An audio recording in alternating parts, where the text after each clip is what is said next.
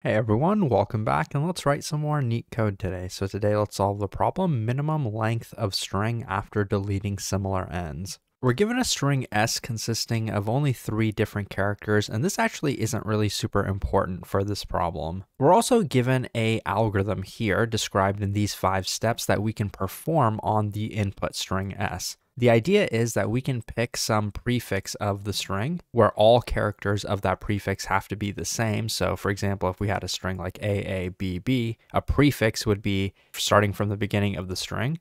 And in our case, the prefix has to be the same character. So we can pick this or we can pick this, but we cannot pick this because there's 2 different characters there. And so there's a second rule for the suffix. Suffix is just from starting at the end of the string. And the same rule applies where the suffix has to have the exact same character in it. Now with a prefix and a suffix, the other rules are that first of all, they can't intersect, so they cannot be overlapping. Also, the characters from both the prefix and the suffix must be the same. I think this is worded kind of ambiguously, but basically they mean that if we have 2 A's here, or just that we chose the character A here, we have to have the character A on this side as well. The quantity does not have to be the same. We could have had, for example, 2 A's here, and then maybe 3 A's over here.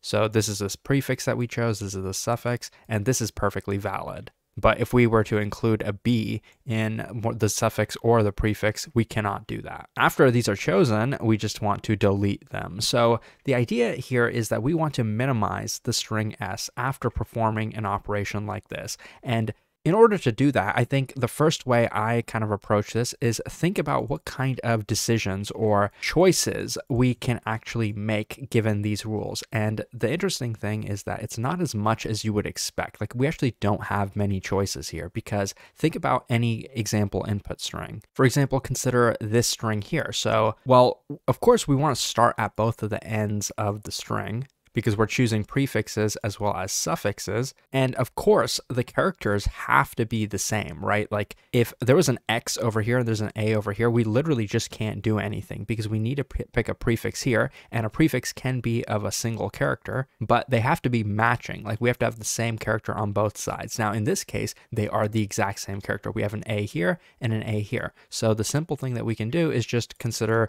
this the prefix, this is the suffix, and then we're done. Then we shift our pointer inward. Now we get to something interesting. We get to the part where we actually have a choice, or you might think we have a choice. We have a B here and a B over here. You tell me, would we ever want to just pick a single B from both of the sides? Given that there are 2 B's over here, we should try to be greedy. We should try to take as much as we possibly can, because right now there's 2 B's here and a single B here. Well, there could be 10 B's over here and maybe a 1 B over here, or 2 or 3 or 4, however many there are. We can take as many from here and as many from here. So of course, that's what we're going to do. We're going to take all of them from each side. There's no point in saving any of them because if we take all of them, then we end up at the next character, and that character has to match. If the character does not match in both positions, then we can't really do anything anymore anyway. So that's why this is a greedy problem, and this is how we're going to approach it.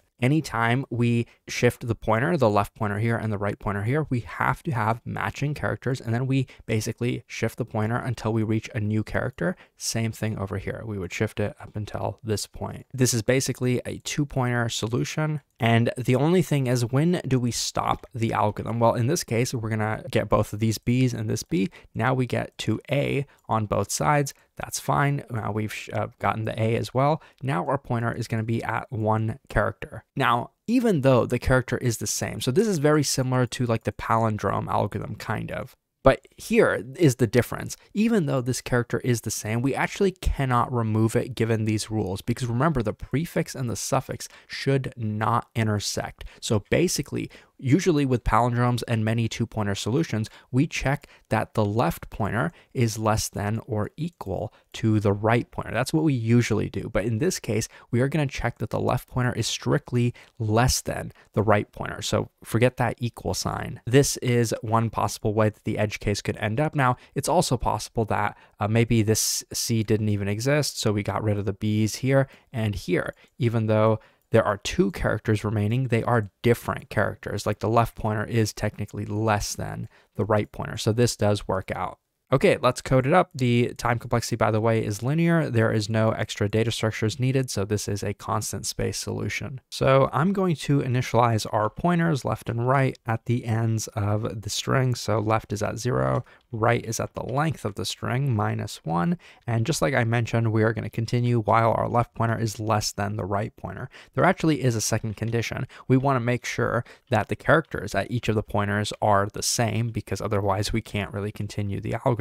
And if they are, then what we want to do is take the left pointer and shift it as much as we can. So before we do that, let's actually save the character in a temporary variable. So we're going to save the character that both of these point to in temp. And while the character at the left pointer is equal to temp, we are going to increment our left pointer. We also want to make sure that the left pointer has not crossed the right pointer. So here I think we are allowed to just put less than or equal. While it's at that character, let's keep shifting. And we're going to do the exact same thing with the other pointer. So I'm actually just going to copy and paste that. So while the right pointer is equal to temp, we're going to take the right pointer and decrement it by 1. And that's pretty much the whole code. So at the end, we just return what the size of the remaining portion of the string is. So basically the remaining portion of our window here. So we can take right